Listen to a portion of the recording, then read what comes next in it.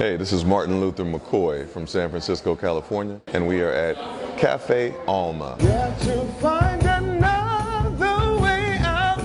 I believe the artistic practice is to explore, especially to excavate whatever it might be inside of you or even outside of you. It is to try and to fail and to learn from the failure. What does it mean to be a black artist? I guess whatever it means to someone who has a definition for themselves as to what black is. For example, my music is rock and roll. It's rock and soul. It comes from the bowels of the canons of American artistry, which hail back or harken back to the African diaspora. So turn off that radio, come and join the crusade. My father is a black man, and one of the projects that I'm working on now is entitled Son of a Black Man, because it's a difference. I can't tell you what it's like being a son of a white man.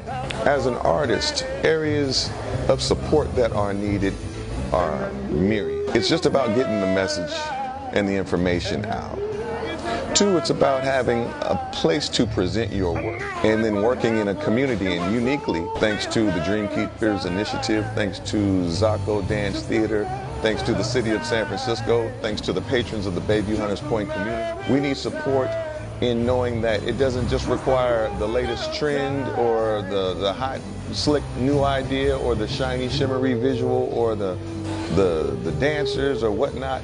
All those images and messages can be important as well. And I'm constantly working on trying to figure out a new way that I can get my message out to the people.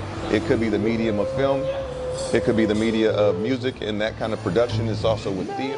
We need all this support, for all these different types of reasons, but I don't mean to ramble. I just get lost in thought sometimes. And I believe the pandemic has shown many of us that we have to be flexible because we don't always know what's going to come. No one could have expected something that would come and shut the entire world down.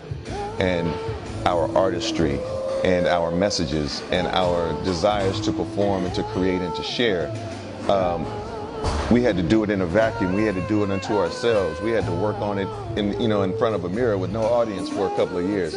And now we have the opportunity to get back in front of people.